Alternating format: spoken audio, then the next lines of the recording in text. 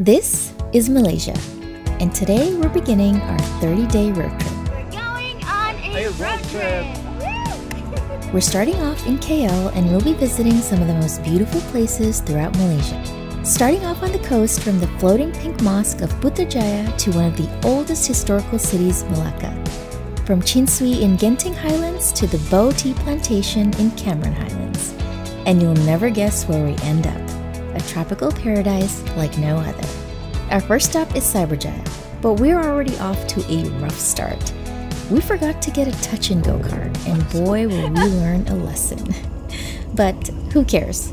For now, we've made it to Cyberjaya, where the spectacular views more than made up for it.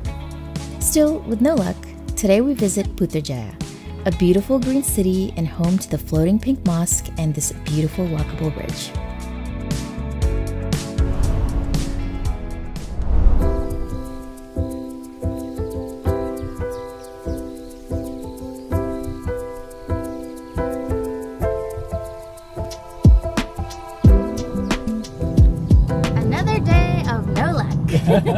We're still looking for the touch-and-go card. We've gone to several places like Watson's, 7-Eleven. So hopefully today we do find some luck. We are gonna go to a gas station, Petronas. Hopefully we can get our touch-and-go. Hopefully it's not under construction, first of all. First stop is gonna be there, and then we're gonna continue do a little bit of exploration today and go to one of the most famous, bridges here in Putrajaya.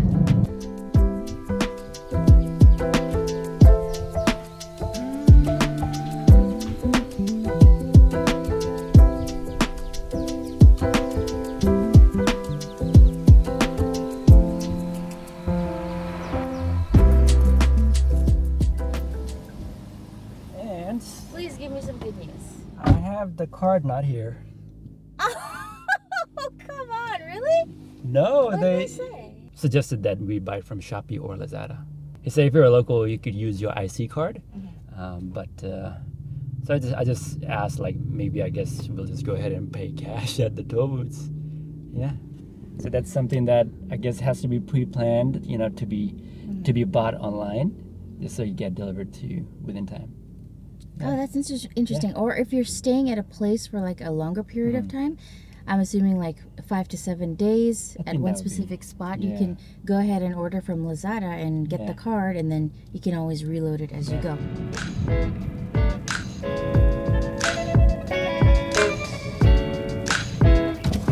Oh my gosh! There's so many monkeys! Hi! Oh, there wow. were just so many monkeys on the road! Can you believe it? Hilarious. And one lady actually got out of her car to go feed them. I thought she was feeding dogs. And then I saw a whole bunch of monkeys. I mean, I would say 40, 50. It's a lot. They have congregated. Yeah.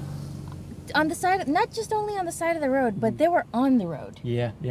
And there are people honking at them to get them up the road. I thought people were honking at us because we kind of stopped and kind of went to the right. But wow, there's so many monkeys.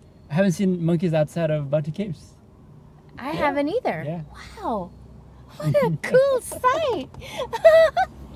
Wow. If you like, we could. Yeah, can we drive by again, please? Sure. Yeah, they're actually always places. OMG. I don't know, should I put my window up? Just in case,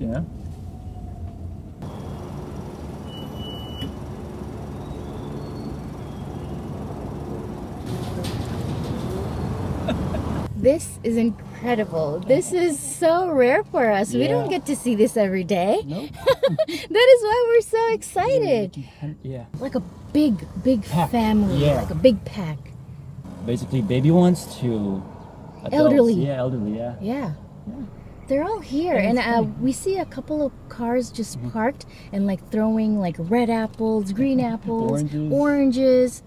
And it's funny how they're kind of carrying them and running away. Yeah, I don't know if people kind of do this sometimes, bring the monkeys fruits, something. Yeah. I mean, I don't know if monkeys are a sacred thing. In I think few religions, yes, I believe. So it could be that, but My goodness, these people are cool and they're so nice to be thinking about animals in this way. Yeah. Wow. It's just so cool to see a whole bunch of monkeys all at once. I mean, I think we're kind of protected in our car, so we're not scared. I would not dare walk. Yeah. Oh, I rolled up my windows, but it's just so cool. This is not something we get to see. No, it's very foreign. And it's funny how they're jumping from tree to tree. Yeah. And all you just hear is the rustling of the leaves. Just from one branch to the other branch. And they're just sitting like holding their apple. Yeah. Everything looks really clean. Yeah. And like well manicured. I really like the pace of Seri Wawasan, of this area. Yeah. Like, just the way it's pretty calm. It's not. It's way more relaxed. The roads than are much KL, wider. It's because it's an administrative area, right? So you're not getting too much tourist activity, right? Yes. Right. But I did see a glimpse of the Putra Mosque. Is it? What color was it? Pink.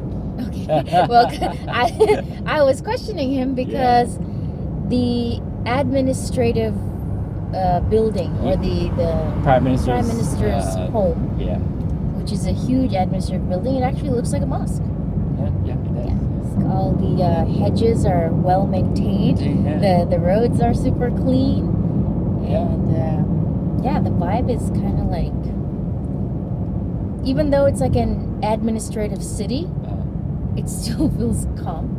Yeah. And it's probably a really nice day trip getaway from KL, because you can even take the transit. You can take the train over from KL to Putrajaya, and maybe spend a day or two just exploring the area, some of the famous landmarks, and then head back to KL. It's a nice little change of pace.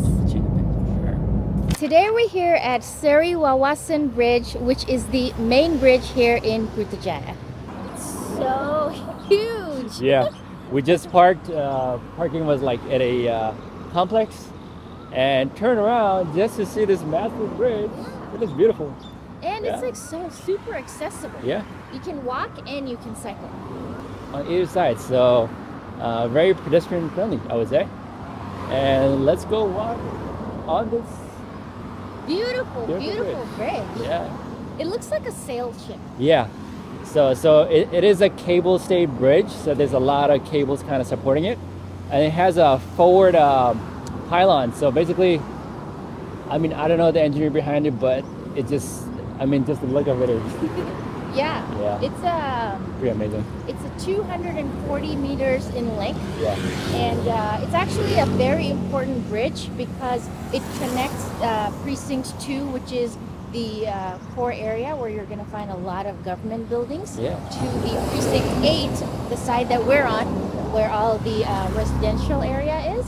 So yeah, and it's like sitting on top of the Putrajaya Lake. Like it just looks so grand. Yeah. Wow. It's 3 lanes wide, a whole lot of walking space for pedestrians. Nice. And just being up close to it, it's so nice. And actually on the left. Oh my gosh! We're going there tomorrow, guys. I ruined the surprise. Wow. Nice. It looks so beautiful. Yeah. I love it looks so grand. These are some of the main reasons that people even come to Putrajaya. The beautiful bridge. And what we didn't tell you is that it gets illuminated at night and it lights up with like changing colors and stuff. So we're gonna try to stay for that and see how it looks at night. Yeah. But my goodness, and also the Putra Mosque is like #1 on everyone's list because it is the rose-colored mosque. Yeah. And it's kind of sitting on top of a lake. Wow. I haven't even like fully walked on the Golden Gate Bridge, and here I am at Seri Wawasan Bridge. Yeah. It looks, it's very like, for me, like as a lady, it's very elegant. It looks very well built, like nice design. The fact that you're so close to the bridge itself, like you're talking right next to the cables. Yeah, you can it's just like you literally can go touch it or sit on it or whatever. I would say you cannot walk all the bridges around the world. The fact that this even has a 2-sided pedestrian walkway, amazing, in my opinion. And the fact that you get so close to the steel cables, which is protected actually by these metal brackets, I would say. There you go.